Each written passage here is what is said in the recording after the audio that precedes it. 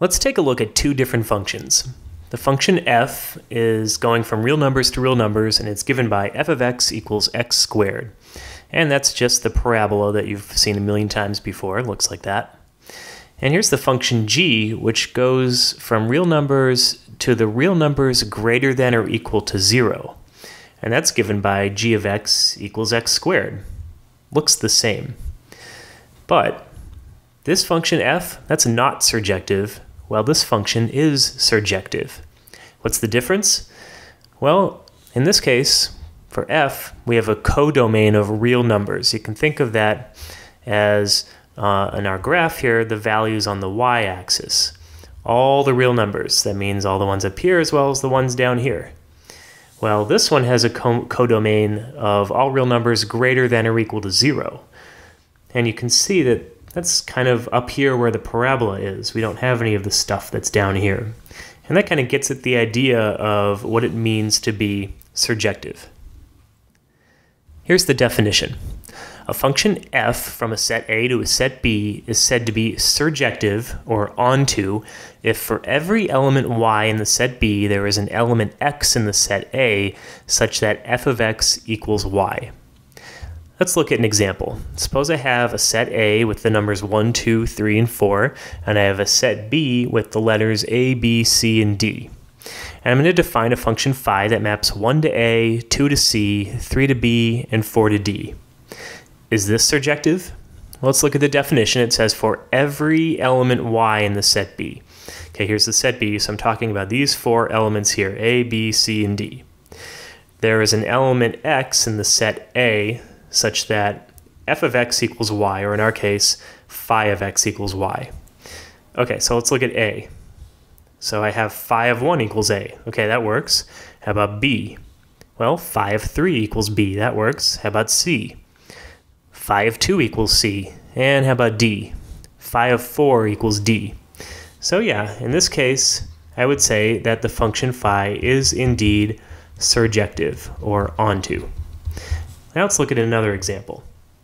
Again, I have the same sets, A and B. Now I'm going to define a function chi that maps 1 to A, 2 to C, 3 to C, and 4 to D. Is this surjective? Well, again, we're going to look at the set B here. And how about A? Well, chi of 1 equals A. How about B? Chi of, well, nothing here. Nothing gets mapped to B. So in this case, the function chi, I can say, is not surjective because it doesn't meet the requirements of the definition given above. So how do you prove that a function is surjective? Well, again, we're going to look at some simple steps here. How to prove that a function f from a set A to a set B is surjective. Step 1, let y be some element of B. Step 2, find an element x in A such that f of x equals y. And a couple of notes here. What we're really doing in the second step here is just solving an equation. And you'll see some examples of this in a second. And I should also point out that while trying to prove that a function is injective is relatively simple, sometimes it can be pretty difficult to prove that a function is surjective. And this two-step process here really only works when you have some very simple functions to deal with. Sometimes finding an x in A such that f of x equals y can be pretty challenging, but I'm going to stick to some pretty simple examples here right now. Like this.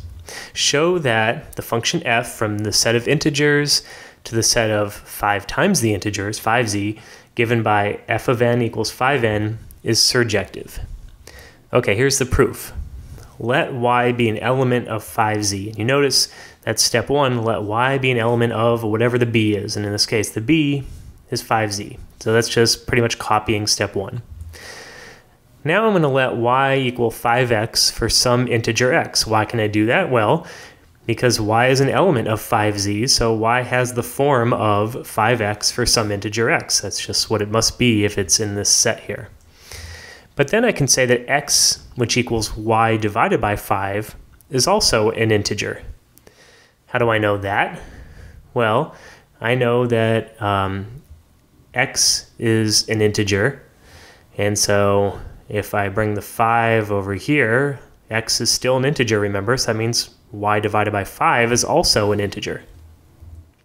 So f of x I can think of as 5x, which, and I'm just getting that from the formula right here, where x is y over 5, and that gives me y. In other words, I found an x in A such that f of x equals y, and this is what I mean by just solving an equation here. So f must be surjective. Let's look at another example. Suppose I have the function g, which goes from real numbers to the set of positive real numbers, and it's given by g of x equals e to the x, and I want to show that that is surjective. Here's the proof. Step 1, let y be an element of the positive real numbers, and again, I'm just copying step 1 up here. In this case, my set B is the set of positive real numbers. Then, since y is a positive real number, the natural log of y is a real number. So how do I know that? Well, just think about what natural log of y looks like. If I were to just quickly sketch a simple graph, it looks something like this. And if I know that y is a positive real number, the natural log of that is also going to be a real number.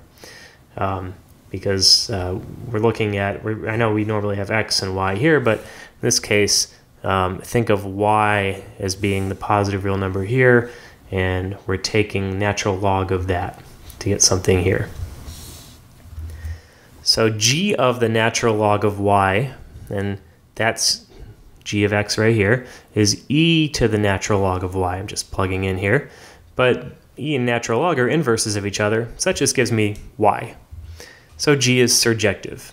I found an element x that's in A such that f of x equals y. And my x in this case, I didn't actually write it out, but I'm thinking of my x as being the natural log of y. Okay, what if I want to show that something is not surjective? Here's an example. Show that the function h, which goes from real numbers to real numbers, given by h of x equals the absolute value of x, is not surjective. Okay, so I want to show that something's not surjective. And to show that something is not surjective, all I need to do is find one counterexample. So if you think of this, this is an absolute value graph, which looks like a V here, something like this. And I know that I'm going from real numbers to real numbers, and that here is where I want to start here, because I'm looking at the set B to begin with. So I want to find something in the set B that's going to cause a problem. The set B here corresponds to, on my graph, thinking of the y-axis, and I can think of something like, how about down here, -2. I don't think there's anything that's getting mapped to -2. So when I look at this equation that I'm solving for, I'm really asking, where can I say that I get -2? What value of x is going to get mapped to that? And if you think about that, there's no solution to this equation. There's nothing that I can plug in for x and take the absolute value of that's going to give me -2. So therefore, just by this simple counterexample, I can say that h is not surjective. And you notice that to prove that something is not surjective or not onto, it's much easier than proving that it is surjective. All I need to do is find one counterexample, and that's enough to show that's not surjective.